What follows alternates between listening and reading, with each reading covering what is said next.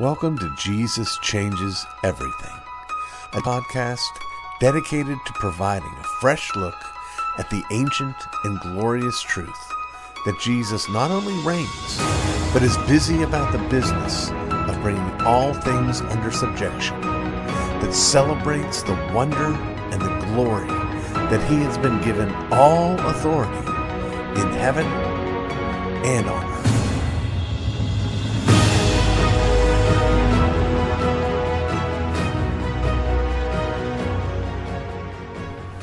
Well, we're back, and I'm glad to be back. The last time we put out a podcast, it was one of our sacred marriage segments.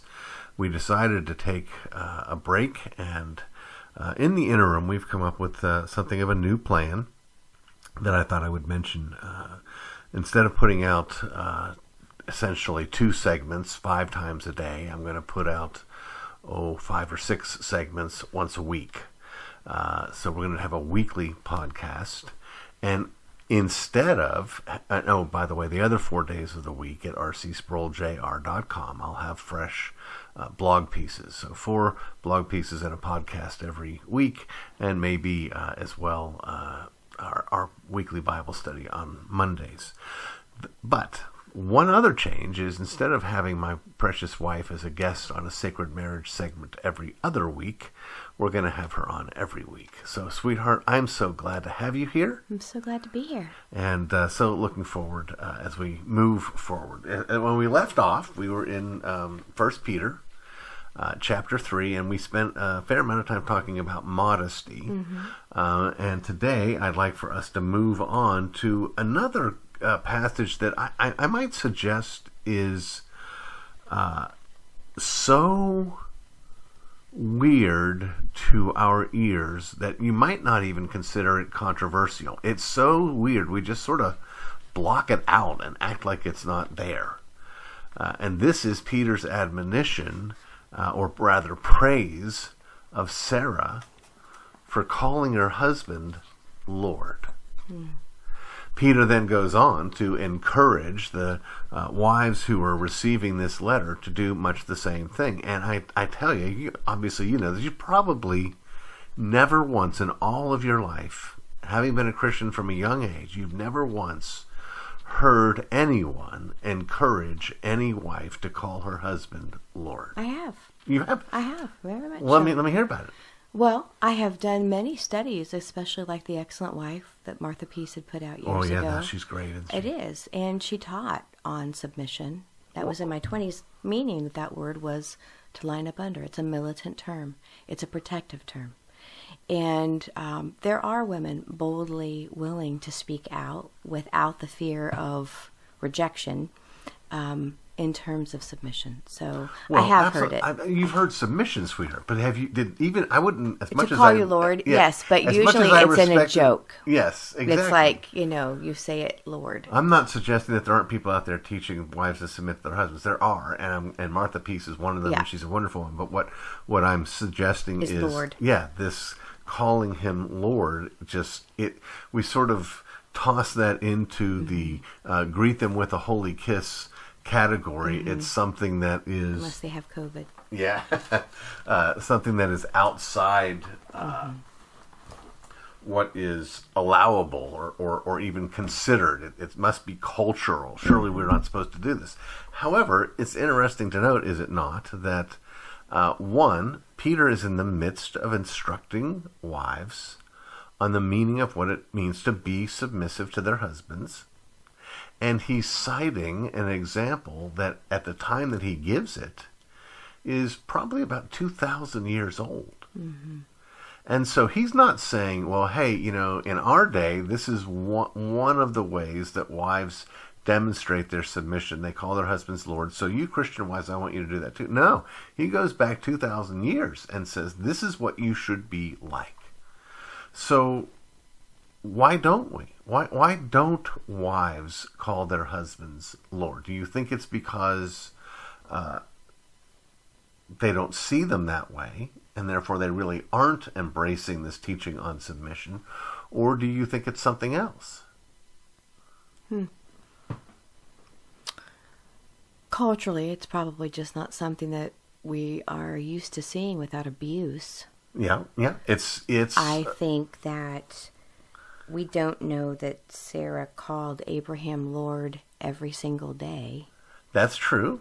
We don't know the context in which she called him Lord, but it seemed as though what she did was she honored her husband by doing what he asked her to do. Case in point, here, go and be with that leader over there because they're going to take all my stuff and harm me. Yes. And she did it. She did. And then God stopped that. And so she honored her husband even to,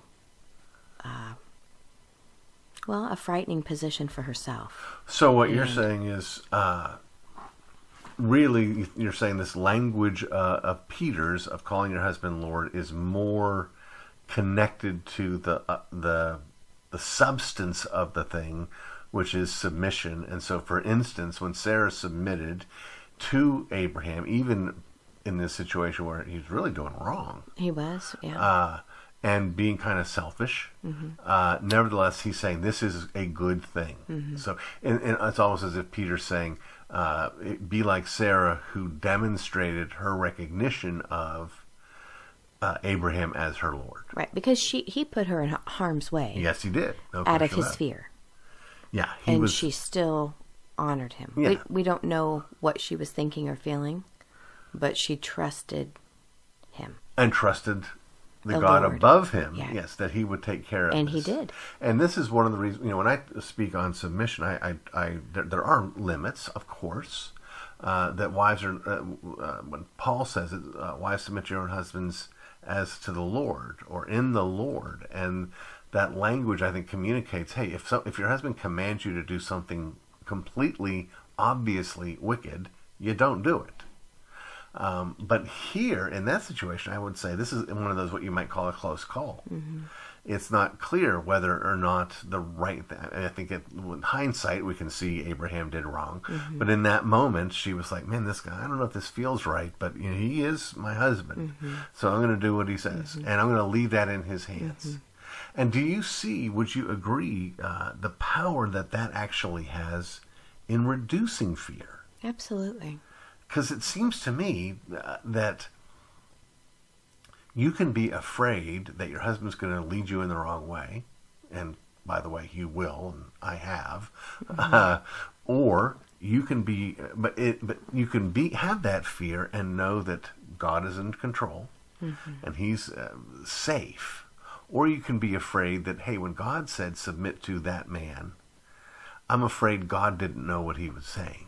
Well, another point that we see is the adornment of her praising Abraham and honoring and submission to him is her adornment. It's not the braided hair and the jewelries. Yes, which we talked about last time on the submission. Right. And by the way, let me just say this. But that's a beauty. And what I'm saying is that adorns women to trust their husbands, and it teaches other wives to recognize their husband is flawed, but God above that husband is who put that man in his place. And who's perfect, and you're honoring that. Well, and let me just say this, that I like the way you're addressing this and looking at this, because it's been my own experience with you, that it's true that you don't every day say, what would you like for supper tonight, Lord?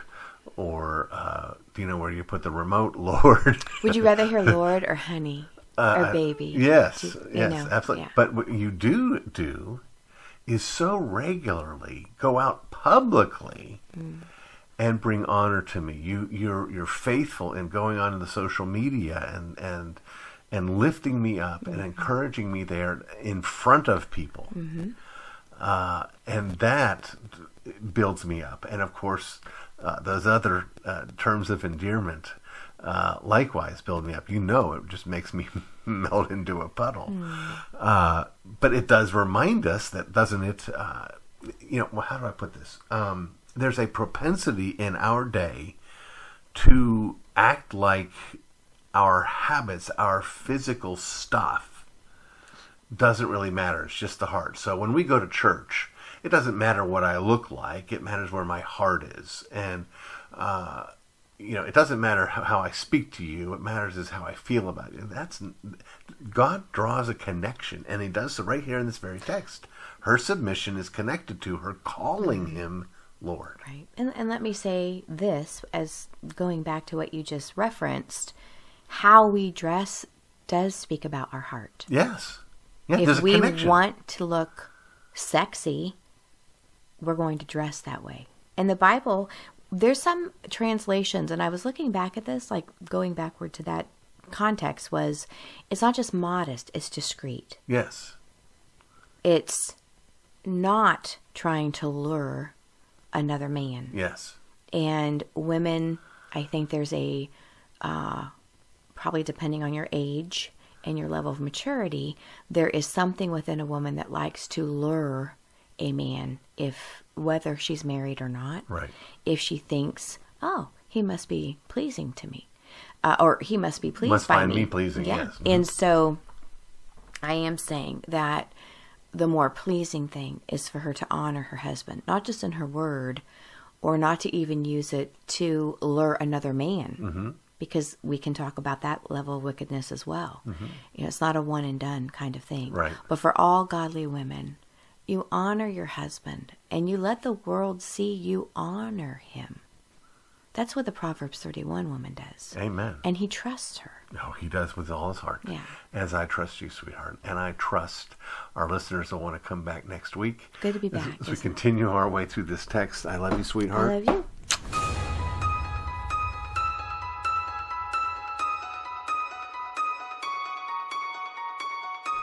It is perhaps one of the most common examples of what is called confirmation bias. Confirmation bias suggests that when a person looks at a bit of data, some evidence of something, that person is already prone to interpreting that data in light of what they already believe. It makes for a very difficult time trying to change other people's minds or having our own minds changed when they need to be changed. And that example that I would argue fits today is the absolute hypocrisy on both sides of the aisle politically with respect to the actual powers of the president.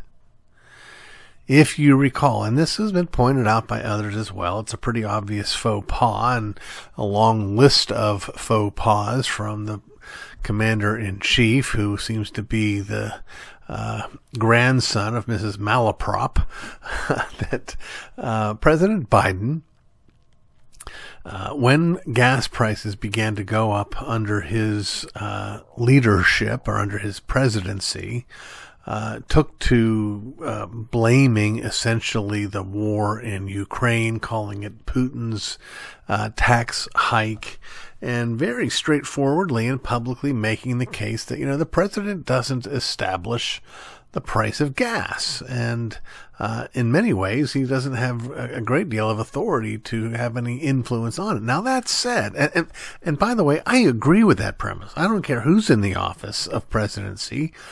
Prices are not set by fiat from the president or any other politician. And when they are, that's not good. That said, there are policies which encourage the price of gas to go down and policies that encourage the price of gas to go up. That is, when you subsidize something, you get more of it. When you tax something, you get less of it. That's just common sense. And when the president determined that he wanted to see the pipeline that was between Mexico and Canada shut down and close out leases for pumping gas. I mean, the man ran a campaign in which he promised to get us off of gasoline use, not gasoline dependence on foreigners, but gasoline use. We've got to stop using fossil fuels. So he's saying, hey, I got nothing to do with this, even though he did have a lot to do with it. Not the least of which also needs to be mentioned, which is inflation. Inflation, as we've talked about in the past, is not rising prices, but rather the increase in the money supply, which happens when the president asks for and receives money that's not budgeted and not accounted for in terms of taxation. When he borrows and prints the money That's going to create inflation. That's going to make prices go up. So he starts with, hey, it's not my fault. It's out of my control. And there's some truth to it, some falsehood to it. Now, as gas prices have gone down, not from where they were when he came into office, but from where they were at his peak when he was in office, he's taking credit. He's not saying, now look, I know you guys are relieved to see the price of gas come down, but really that has nothing to do with me because I'm just the president. No, he didn't do that. He's taking credit publicly. Well, this, friends, is not a Democrat problem. This is a politician problem. Politicians want to persuade voters that they are not responsible for bad things that happen and that they are responsible for good things that happen. And by the way, you don't even have to be a politician to be prone to that. In business realm, you'll often see folks arguing, oh, the reason our sales went down had nothing to do with me. It was outside of my control. Or the reason sales went up is because I'm such the greatest salesman the world's ever seen. Well, typically, cause and effect is a little bit more complicated than that. I'm not saying there are no causes and no effects. Obviously, there are. But again, I would just like to encourage us on all sides of the fence to be a little bit more humble. The truth is, we don't always know all the things that are going to have an impact on something. We do know foundational principles, as I said. Subsidize something, you'll get more of it. Tax something, you'll get less of it. We do know that increasing supply will decrease prices. Increasing demand and no increase in supply will increase prices. These are foundational economic principles. And we would be wise to have them so that we would not be led by the nose by politicians who so blatantly lie to us, so straightforwardly display their hypocrisy with the utmost confidence that we won't notice. We need to notice whoever's in office.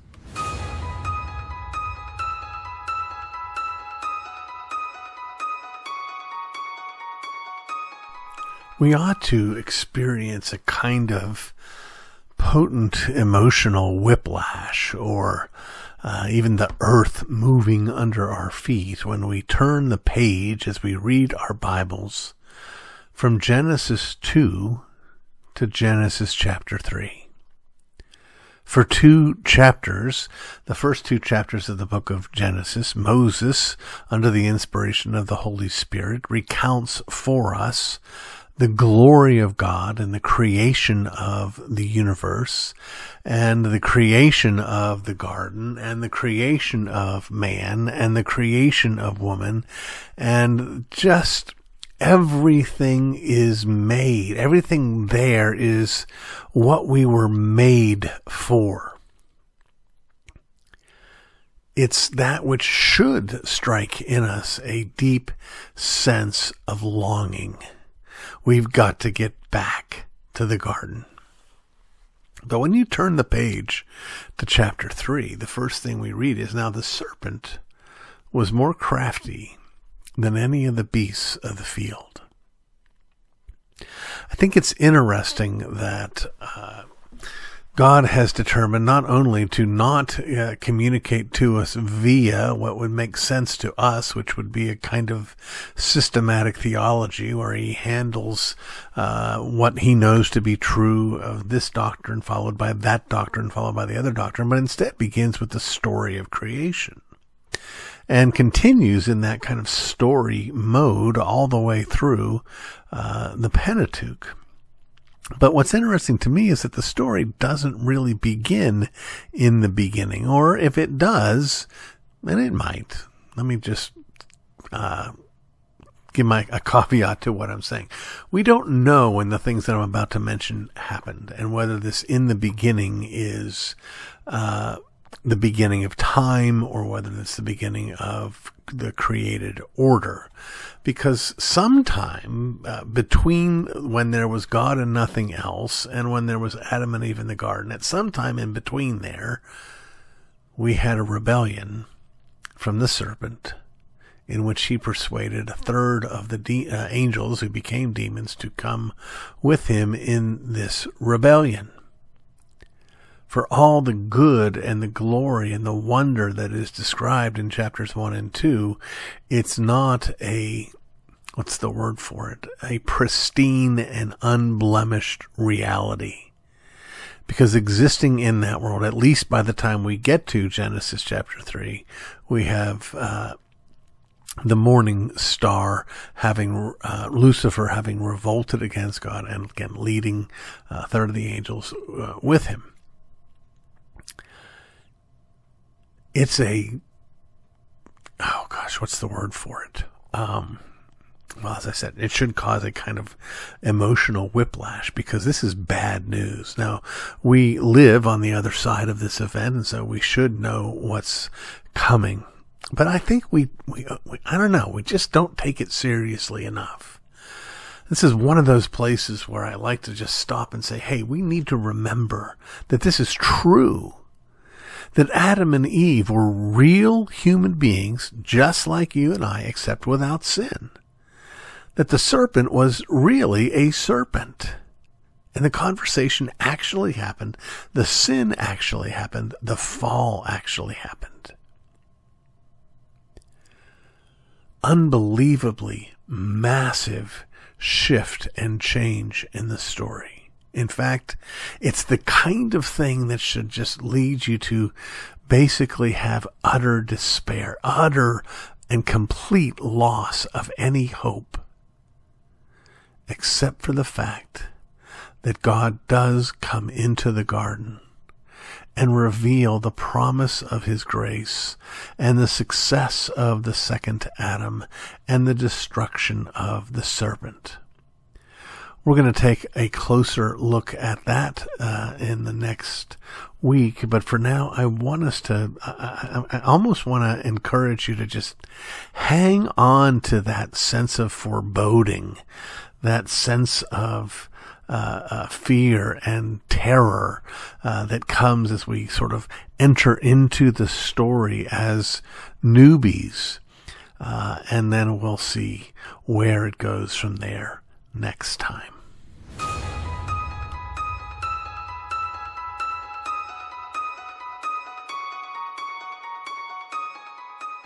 The last time we were together in our good news segment, we looked at some hard words that John the Baptist had for the scribes and the Pharisees who came to find out what they could about him and his baptism. And today we turn to another encounter of John the Baptist, this time not with the scribes and the Pharisees, but with Jesus.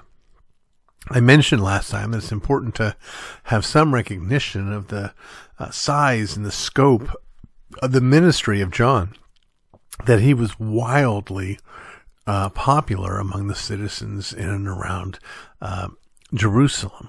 But he was also profoundly and acutely aware of his role, that he was not the one that everyone should be looking for and waiting for, but rather he was a herald or a forerunner. So now we come in Matthew chapter 3 to the coming together of the herald and the one who's being heralded. And it comes with a great surprise to John, because Jesus comes seeking to be baptized by John.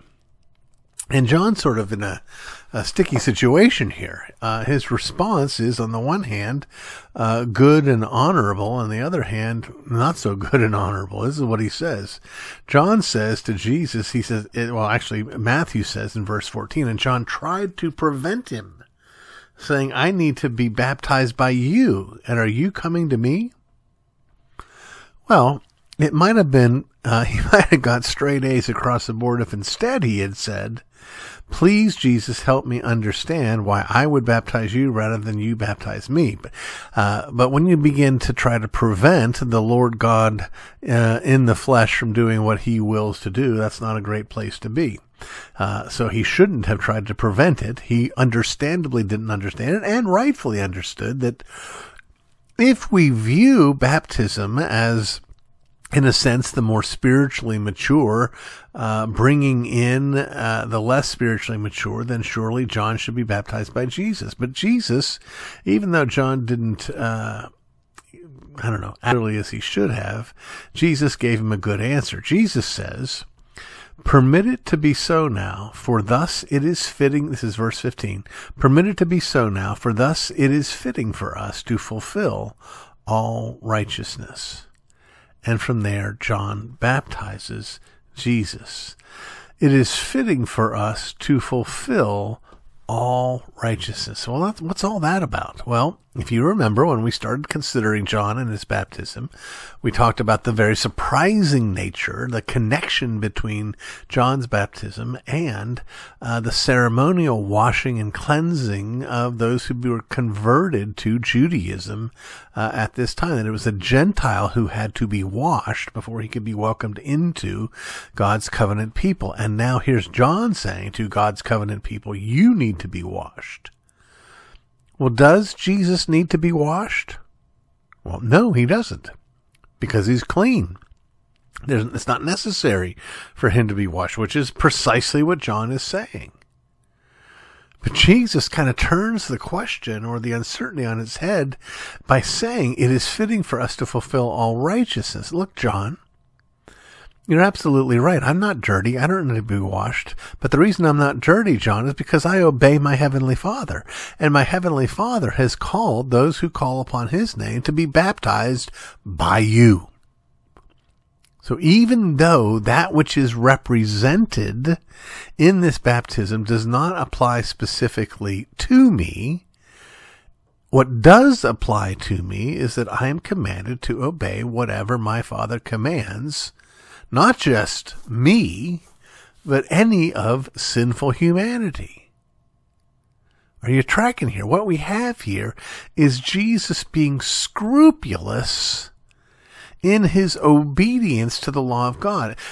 I think based on this text, I don't know that we have another text that speaks specifically to this, but based on this text, I think it's safe to assume that Jesus would bring sacrifices to the temple that were required in the law of God, even though those sacrifices are required or were created for the sake of sinners. And Jesus is not a sinner. Jesus, we know, celebrated the Passover. Well, Jesus does not need to be passed over because he is innocent in himself. In fact, because he is the Passover lamb. So this is one of those places where there's a historical account. There's something a little bit odd about it. And boy, it's really fruitful to slow down, take a look, and consider what it might mean. And I think that Matthew knew precisely that when he, under the inspiration of the Holy Spirit, determined to share this with us.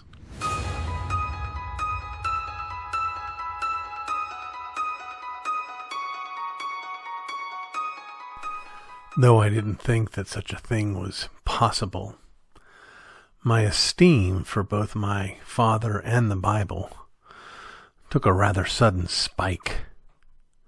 I was blessed to be sitting in a seminary class while he stood teaching. He mentioned, almost in passing, this notion that rocked my world. Some scholars, he said, and by the way he said it, I had a strong suspicion that he was one of those scholars, believe that the, quote, man Joshua met outside the wall of Jericho was a pre-incarnate manifestation of the second person of the Trinity, a Christophany. I was blown away as he went on to make the case. He encouraged us to remember that Joshua bowed and worshipped. Had that man been a mere angel from God, the angel would have forbidden such worship. That the being received the worship made the case. That the Father would send the Son further sanctified this already holy moment as Joshua prepares for the first battle for the Promised Land. Better still, however, was the conversation itself. Joshua, you'll remember, had only recently replaced Moses as the leader of God's people. The wandering in the desert wilderness for 40 years has come to an end. The Jordan has been crossed. And now, between God's people and the land stands Jericho and its seemingly impenetrable walls. If you were Joshua, wouldn't you be frightened, confused? Would you not feel the weight of every brick in that wall on your own back as you take up the mantle of leadership? In the midst of this turmoil, Joshua finds himself facing a man. Joshua neither rashly attacks nor shrinks back. Instead, he asks what seems to us an utterly fitting question. Are you for us or for our adversaries? God the Son had not come, however, merely to honor the occasion. Neither was his goal merely to bring the victory. Instead, he came to sanctify Joshua, to give Joshua the right perspective. To his, that is, Joshua's either or, God the Son replies, no. Just as Jesus would befuddle the Pharisees as they sought to trap him with their questions, here he befuddles us. No? What does that mean? Jesus continues, but as the commander of the army of the Lord, I have now come. He explains to Joshua this most fundamental truth. The question, Joshua, is not whether or not I'm on your side or theirs. The question is whether or not you are on my side. Whether at war or at peace, in want or in plenty, whatever our circumstances, this is the same question we all face every day. Indeed, when Jesus spoke from the mount, he made much the same point. He did so because we, like Joshua, need to learn the same point. Like Joshua before us, we look at our obstacles in fear and confusion. Will we be able to win this struggle at work? Will we be able to tame this challenge in our homes?